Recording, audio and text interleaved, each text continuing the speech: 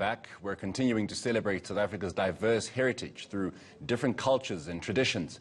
Earlier we learned a bit about the Indian culture, and right now our focus is on the Venda people. They originated from the Great Lakes of Central Africa. They settled in the Soutpansberg Mountains. Here they built their first capital, Zata, the ruins of which can still be seen today. Venda has an interesting mix of other cultures. It appears to have incorporated a variety of East African, Central African, Nguni and Sotho characteristics. Let's get more on this with Venda cultural enthusiast Rendani Ralinala. Very good morning to you, Rendani, and thank you very much for your time today. So, I mean, I've already just given, I think, a glimpse of the Venda culture, but what is it that a lot of people don't know about the culture itself and the tradition and its practices? Thank you very much. Yes, there has been silence in terms of the promotion of the Venda culture and the tradition. And sometimes, especially in our country, there are people who don't even understand what the Venda people are. They just think maybe it's just a tiny little group in a particular village, and it is not. Unfortunately, it's a very consolidated group with a kingdom in the northern part of Limpopo. We have got one kingdom. The king there is Mpepu Tony Ramaburano. Then he has got 28 chiefs under him and several traditional leaders under him. Now, the Venda people have got a language called Chivenda, Kanaru Venda.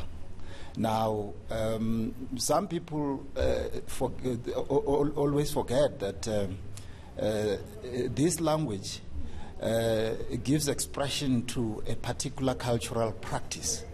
You know, it's a culture that has got religious beliefs. It's a culture that has got dancing practices. It's a culture that has got funeral practices, that has got celebratory practices, and that also has economic practices.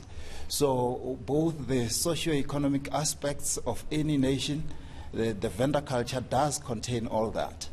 Now, the other most important thing, which you actually in your insight mentioned, is the consolidation of the Venda kingdom in Zata, which is still being celebrated even today.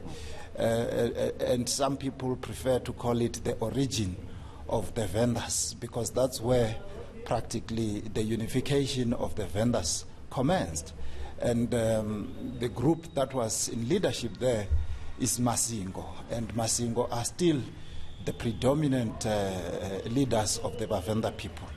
And it's very interesting now that if some people don't even remember that the president, the current sitting president, is actually a Lisingo.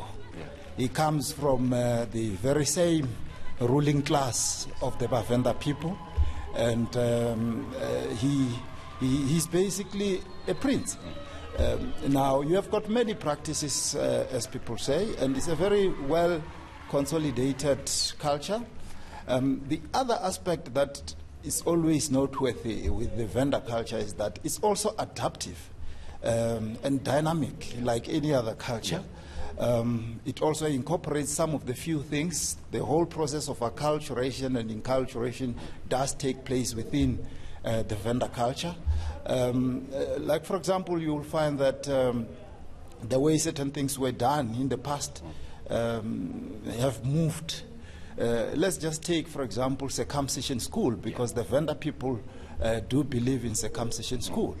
And initially, the Vendas did not have the circumcision school. They adopted it from the North Sothos. Yes. And because of the contacts between the two tribes. And of course, the Vendas now have taken that over, and they are practicing it. Of course, now, because of the health issues and so on, people have adapted that to the current challenges. And if you know now, with the COVID, for example, most of them were not even allowed to open this year. But otherwise, it's a dynamic culture, and it's a beautiful culture. I want to take you back to what you mentioned about the president and Cyril and those who may not know, Libizo la Leling is Ndadematamela, Ramaphosa.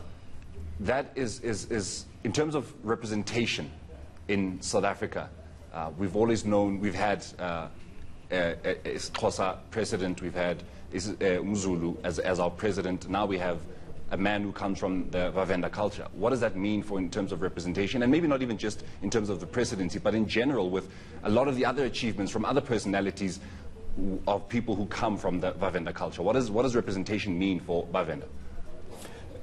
Look, I think you will remember that the Vendas, because at some point when I checked the stats, the proportion was sitting at 1 million. Now, which is, in terms of the comparisons with other tribes, they are quite few.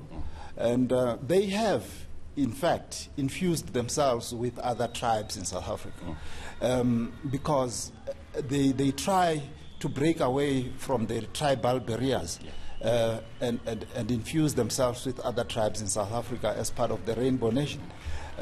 But however, there are certain achievements that are celebrated by the tribe. For example, you will have successes wherein you have got the president, for example, who comes from there. He has always been an international leader, and I don't really think, in my view, Venda celebrate him because he's a president of South Africa and he comes from the Venda tribe. They celebrate him on the basis that he's an outstanding leader, he's a remarkable leader internationally, even though, of course, coincidentally, he comes from there. And he is one person, as you know, that he shies away from viewing things from the tribal lines. So, and the Vendas actually try to shy away from that because majority of them, to be interesting, have intermarried with other tribes. So it's a mix, and that's why that mixture has brought in some dynamism in as far as the Venda culture is concerned. So that's why if you go through each and every cultural aspect, you will find that it will contain maybe a Zulu aspect, a Xhosa aspect, a white aspect, and so on and so on, because of the intermarriages and intercontacts and cooperation with other tribes, because that has always been there. So it's very important that people must resist to view the Venda culture as this separate, unique, and very traditional that is in a particular enclave. I don't mean to interrupt you there, Ralinala. Unfortunately, we don't have any time, but I think South Africans should understand now, just a bit more about the culture. And I mean, it is Heritage Month, and I would like to believe that the diversity of our cultures will definitely be tackled and looked into a little more than they usually are. But thank you very much for your time this morning. It is greatly appreciated. Thank you very much. That is Rendani Ralinala, of course, is an enthusiast of the Venda culture. As you would have heard him just go in depth about everything that's pertaining to the culture. But of course, we're going to be leaving it there for now.